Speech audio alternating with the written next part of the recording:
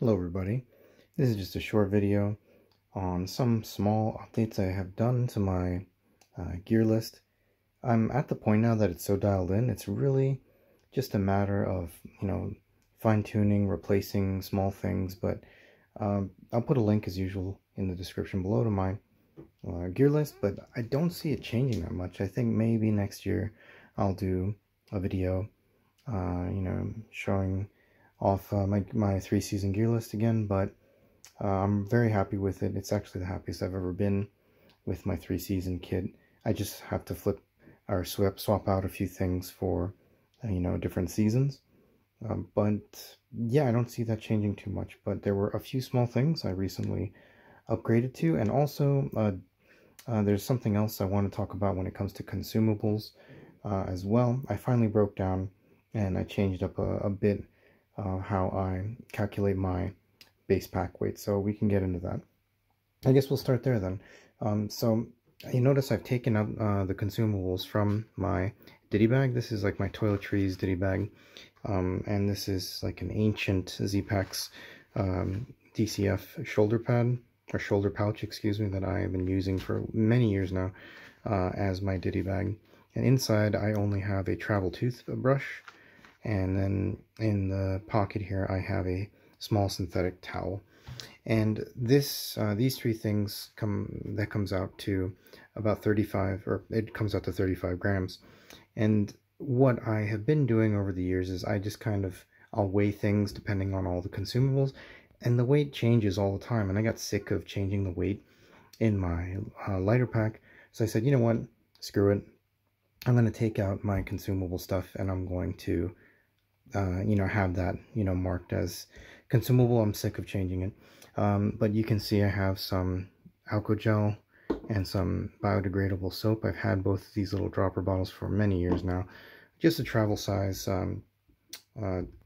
toothpaste, and then some TP and tissues here. So what I did to calculate it, I listed as 50 grams, and I just add 5 grams. And that's actually pretty conservative. I could have been a stickler, but I decided to, round up here.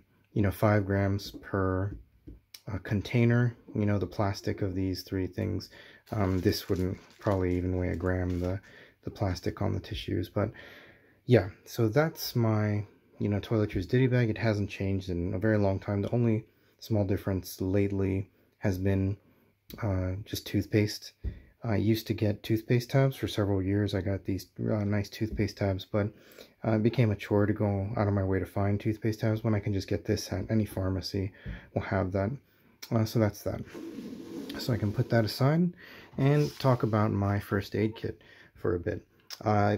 It'd been some time since I kind of upgraded it or went through it. It's a good idea to, shake down your first aid kit just to see if like the band-aids are still good, the medication is still good and all that. But there were a few things I honestly was not using, and so I got rid of them, and my first aid kit got a bit lighter as a result. This is a nice DCF pouch, so this is waterproof and it folds down, and it's seam sealed, which is nice. But I'll just dump everything out.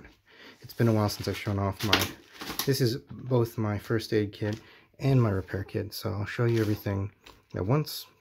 This is duct tape that's I just wrapped around. This is a Pokemon card that I put some clear tape on, like an old beat up Pokemon card of my kids.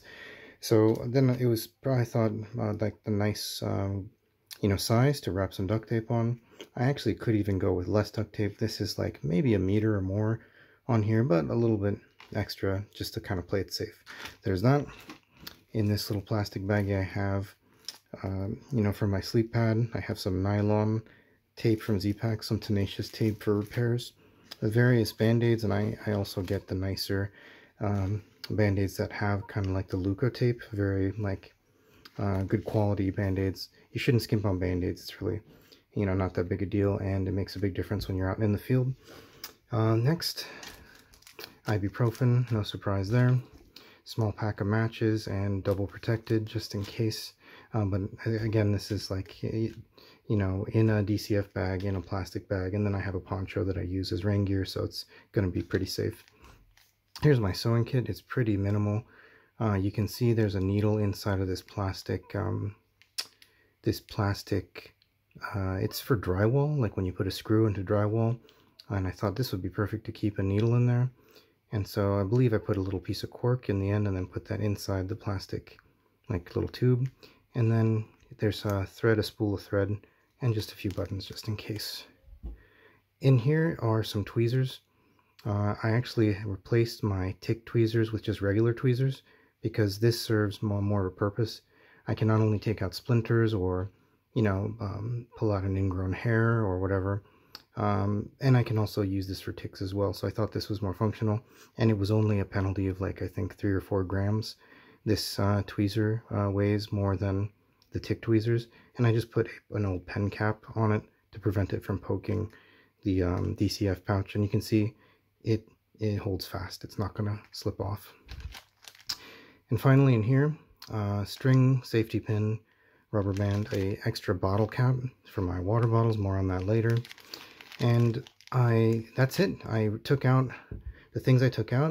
It was like a small pencil and a small piece of paper that honestly I just never ever used it. I thought, oh, it could be good to write something down, but with phones now and then batteries, and then I thought if it was an emergency, I could always just you know, scratch something into the dirt or do something, you know, to send some kind of emergency message. So yeah, I ditched a few items, and so now I think all this comes out to like 55 grams, which is pretty good. So first aid and repair kit. And now, what should I talk about next? Since I brought up the water bottles, because of the spare cap, I can talk about, these are the water bottles I use. They're just recycled plastic water bottles. I replace them whenever they get a bit worn out. And I've been better about replacing water bottles because of my own concerns about just using plastic, and then if it wears down, getting chemicals, you know, leaching into the water. I know this is me maybe being paranoid, but just to be on the safe side, I just switch out the plastics. One has a sports cap. That's if I want to use for a makeshift bidet, if I so desire or want to or need to. Then also for irrigation, if there's some kind of, you know, bad injury and I really want to irrigate a wound, it's nice to have this to like squirt clean water into. And then the other one is just a regular soda bottle cap, and that's the spare cap here just in case I lose either one of these.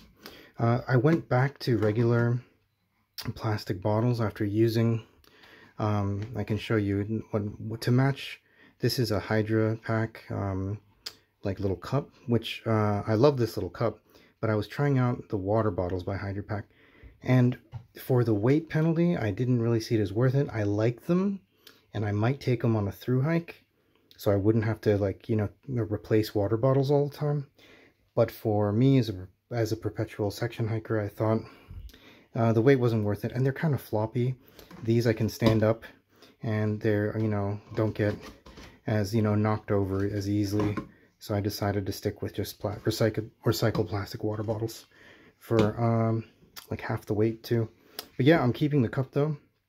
I'm really happy with this cup, and this actually saved me a lot of weight as opposed to like I used to have a silicone foldable mug. This does the job just as well. The only thing is that it is slightly bulkier, but you can see kind of, you know, it's very floppy and it mashes down, so it's not that big of a deal. Inside of here I can also keep my Sawyer squeeze in there, which helps with, you know, just packing it. Yeah, I've already talked about how I keep my Sawyer squeeze in another video in a little mesh pouch, and that little mesh pouch doubles as a like a filter, like a pre-filter for water if it's like especially grimy or has debris in it or whatever. There's that.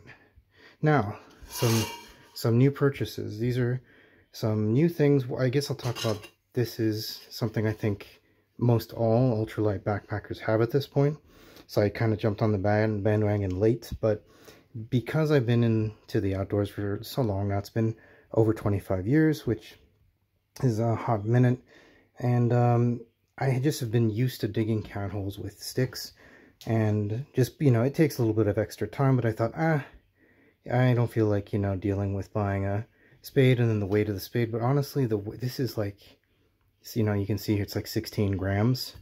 I thought, what the hell, I'm getting older, makes things easier, the fiddle factor.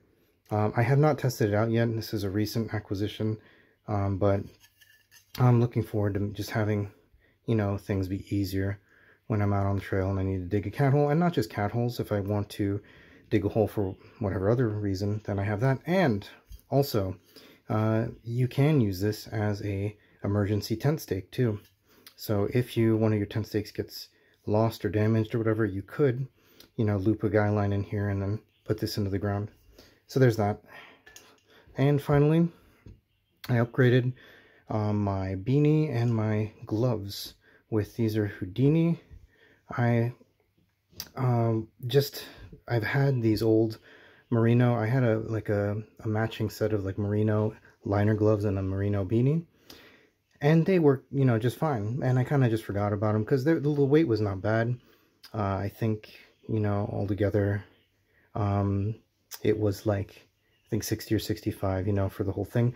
I can't remember off the top of my head, but I've heard very good things about these, and I also really like wrist gaiters because this gives me easier access to do things with fine motor skills, like not only phone, right, but also if I need to tie like you know, knot or something, if I'm pitching my tarp, or if I'm fiddling around with zippers and stuff.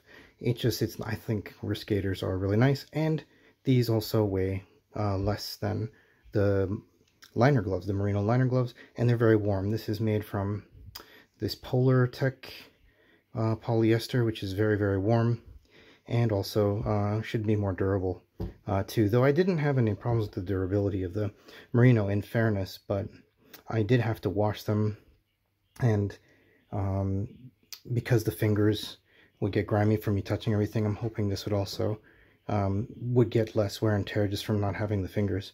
Beanie, I don't really have to say much. This is just a polyester beanie, and it's going to do the identical job of my merino beanie. It's just much lighter. It's like, I think 20 grams or 21 grams versus, you know, 30 grams for my merino, and it fits me better. This one is also, the sizing is better. This is a size medium, and I can wear that under my cap. I have a trucker's cap that I hike in, and so if it's cold in the morning or at night, I could also, you know, double up, have this underneath the cap.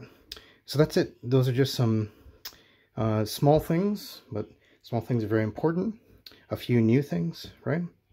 As I said before, I don't see any big major changes in my 3-season gear list, but in the future, I think before I do my next big section hike, I may do a video just showing off the same old stuff, I guess, if anybody's still interested.